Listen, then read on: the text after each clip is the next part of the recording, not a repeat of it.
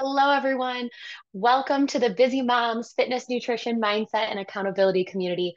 I am really excited for today's short training and some big announcements that are coming your way here in September. So, for those of you who may be new to this group, because remember, we do one free training the first Thursday of each month.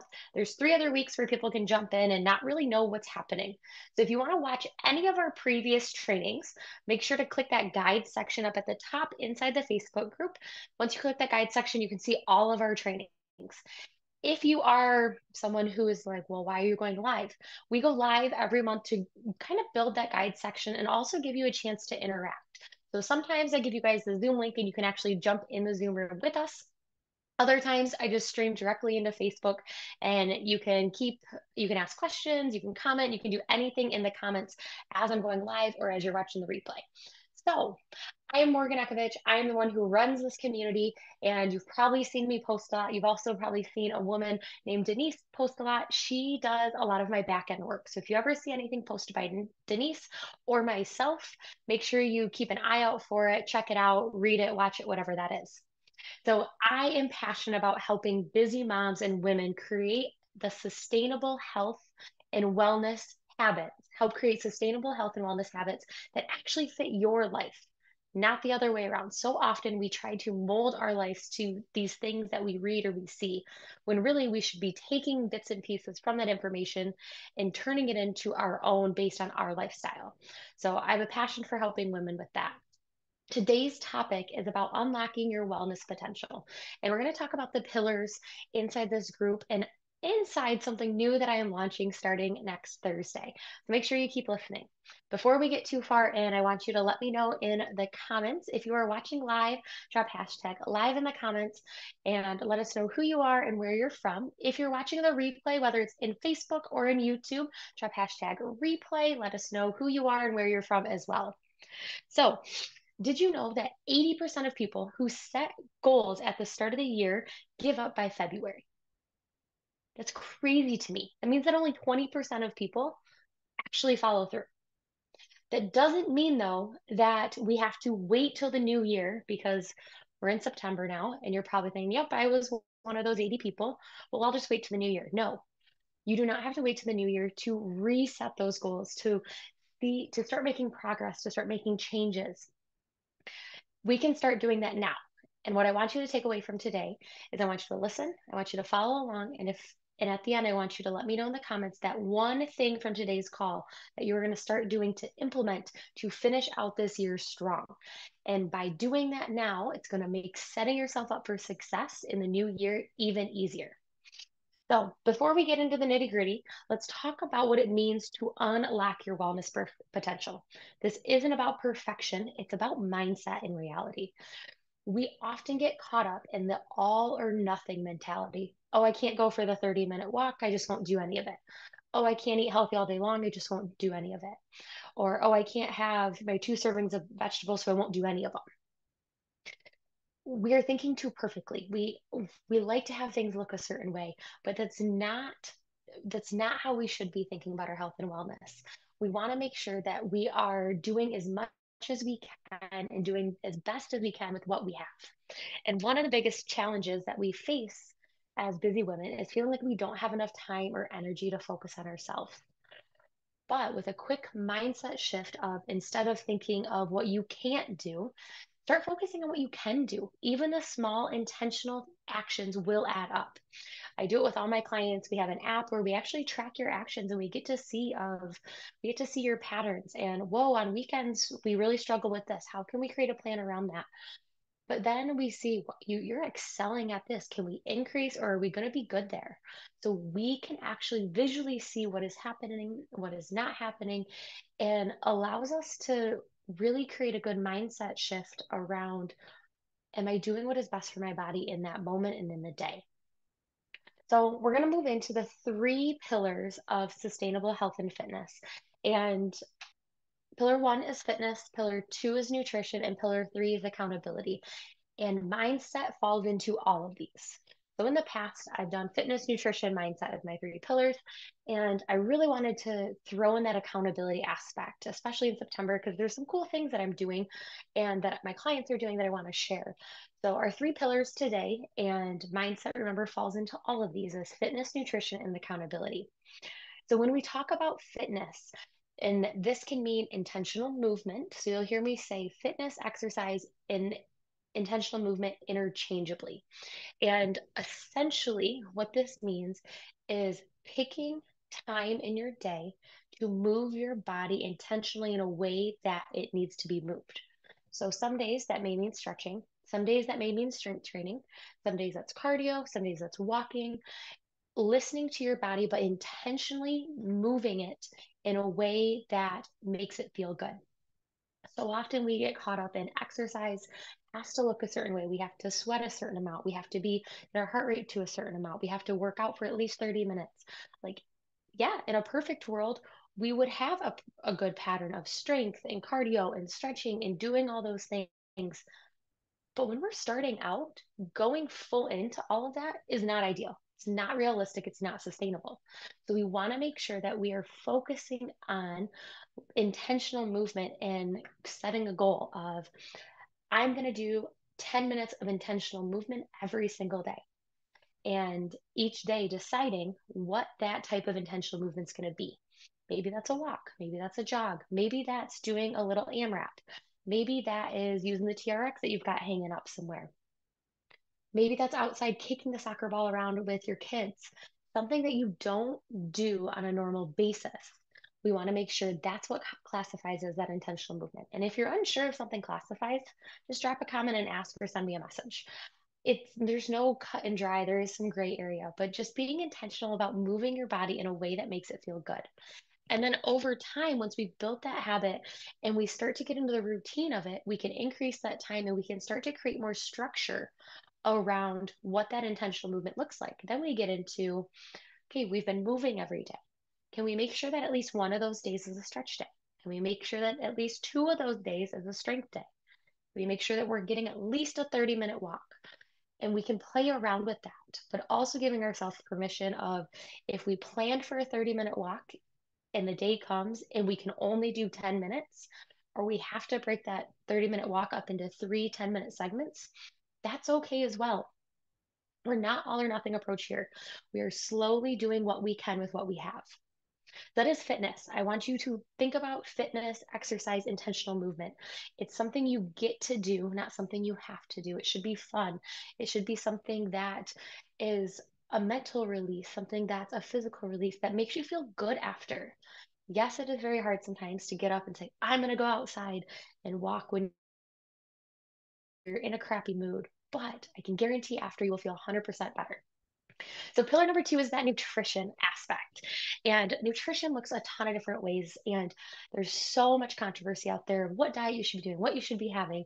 We boil it down to the basics in this community. We talk about adding more of the things our body needs rather than taking away the things that we can't have or we shouldn't have. We don't talk about that because I truly believe that there is a way to enjoy all of the foods and drinks you like in moderation while still hitting your health and fitness goals. But a lot of that boils down to looking at the basics. Are we getting enough protein? Are we eating vegetables? Are we eating fruits? Are we getting whole grains and fibers? Are we getting those aspects in and thinking about adding more? So, for instance, are you getting vegetables? No, add a serving of vegetables. Don't take anything away, but add your serving of vegetables. Eat your serving of vegetables first. Maybe you're having one egg, add a second egg. It's going to make you feel fuller, more satisfied. Think about adding more because when we fill up on those foods that make us feel really good and that our body enjoys, we can still indulge in those mozzarella sticks or whatever that appetizer may be when you're like, I know I shouldn't have these. Have them. But make sure you're also getting something to complement that so your body feels fueled and energized and ready to go rather than, ugh, gross and ugh, all those nasty feelings that I know we all have felt at some point, and maybe you're still feeling on a regular basis. Think about adding more. For nutrition, I always tell everybody you need to audit yourself or have me audit you. Ideally, I have you do a little bit of both if we work together. I do free food log audits. Feel free to drop log in the comments below, and I'll reach out and let you know how we do it. It's essentially a 1 week food log because with all the controversy out there, one thing that is always missing is you see something and you just jump into this new diet. You need to really get an idea of how are you currently eating and be fully aware of that before you even start making changes. And when I say we want to add more to your plate, I can't give you guidance on what that next type of food should be until I actually know what you're eating. So, a food log is the first number one step that you should do before changing your nutrition. So, being aware of that. And there's multiple ways to do it, so it's not overwhelming. That third pillar that we're talking about today, remember, mindset when it comes to nutrition, mindset when it comes to fitness. Now we're pulling that mindset into our third pillar, which is accountability. And honestly, accountability is where magic happens. And having that support system, whether it's an amazing group, a workout buddy, a partner, a coach such as myself, can make all of the difference. Because yes, we may be strong, independent women and we can hold ourselves accountable. But at the end of the day, holding ourselves accountable when there's so many other things on that to do list, we're exhausted. We don't even want to do that some days. So it's nice to have that support system. It can look whatever way it works for you. I always recommend telling people to don't get too overzealous, don't commit to too many people at once because then you're feeling like you're pulled in multiple directions. Find somebody in your life who is working towards the same or similar goals as you. This community is one of them. And share your wins, share your losses, share your struggles, share what you're doing, what your workouts were, what your water was, all of this stuff. Ask questions. Say, hey, I did doing this. Who else wants to do this? Like use that community aspect. But you want to make sure you guys are working towards the same or similar goals.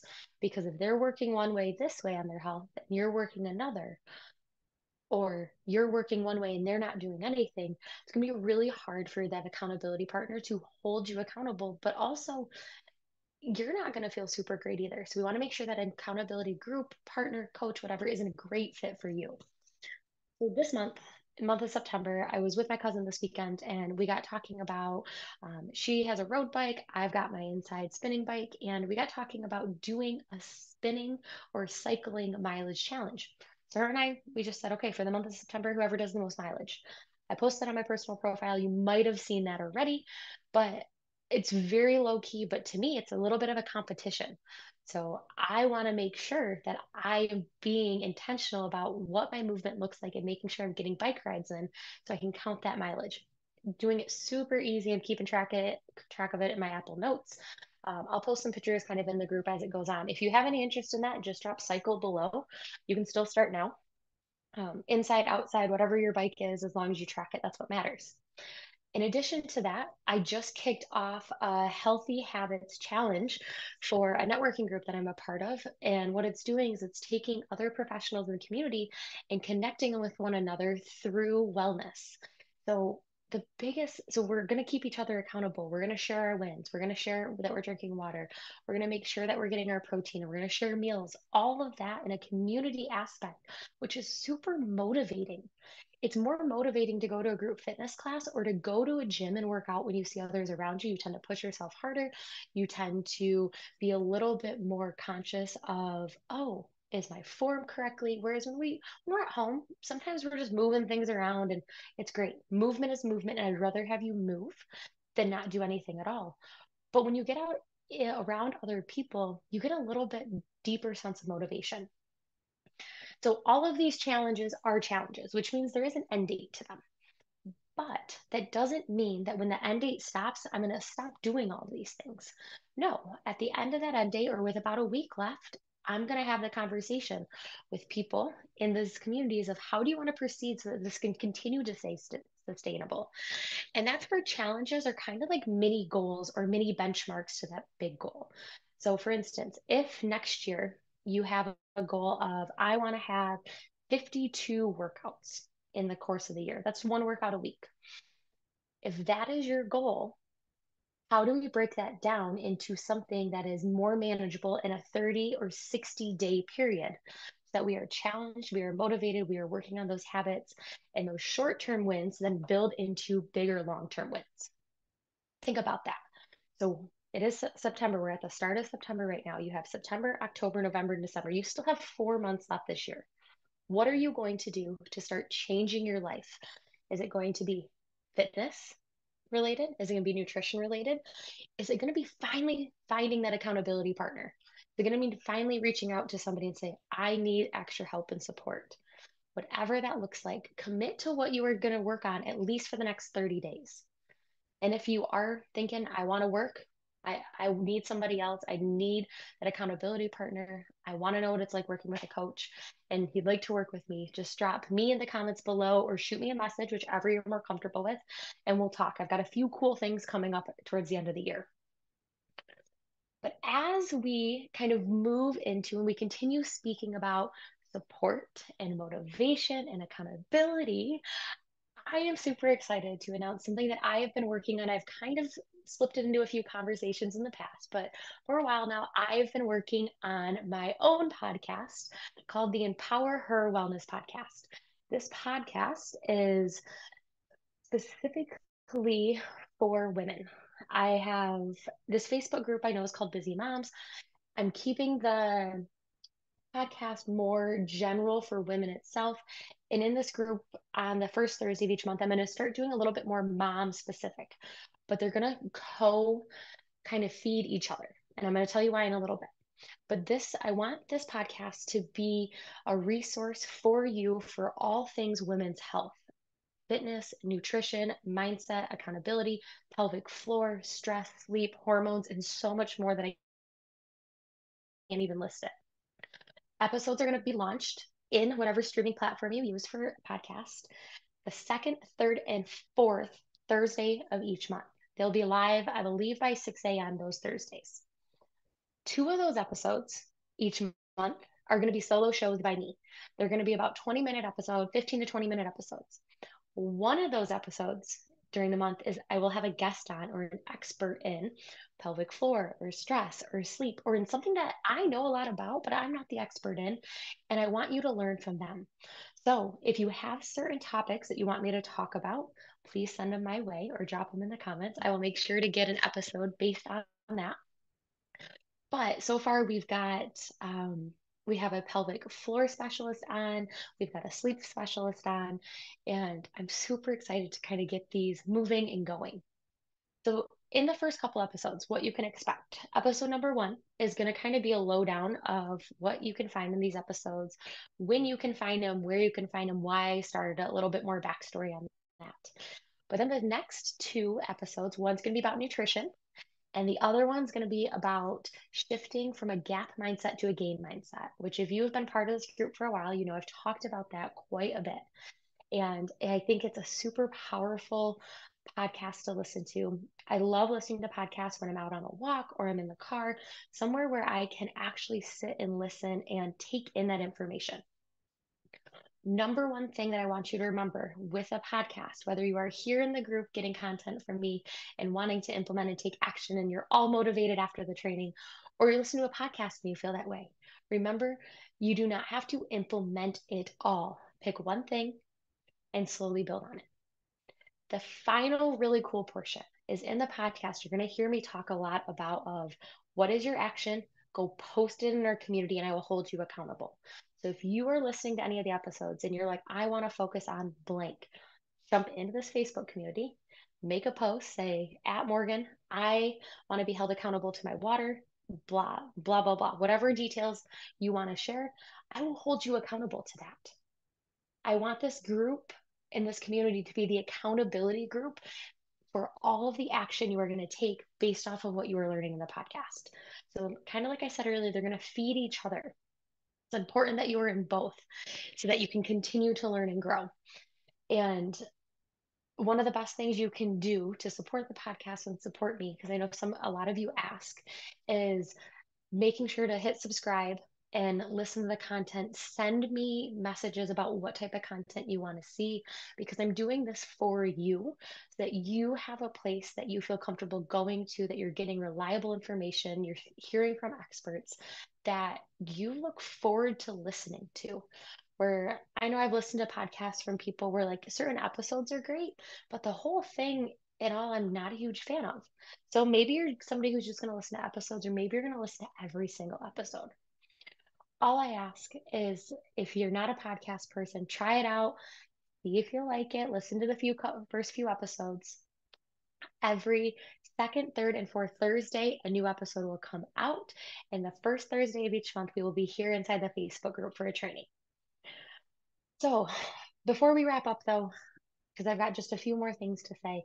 If you have any questions that have popped up as I've been talking, whether it's around fitness, nutrition, accountability, that overall mindset, that ultimate guide to success, post them in the comments below. If you're watching the replay, remember I will come back and I will get to them. But right now, if I don't see any in the comments, not a big deal. I will check them a little bit later and see if you guys have dropped anything.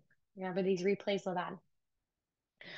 Finally, thank you so much for joining today. And remember, all those small intentional actions will add up over time. And keeping track of those.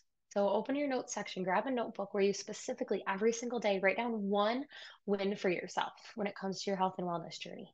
And you will see that build and grow. I do this with my clients. I have some of them, they have to send me 3 at the end of each day because we're reframing our mindset because it's hard to see progress. That mindset comes in a multitude of ways. So don't forget to be looking out for the podcast going live next Thursday, September 12th. And I will see you all back here next month, the first Thursday of the month at noon Eastern Standard Time. And trust me, you won't want to miss it. Talk to you soon.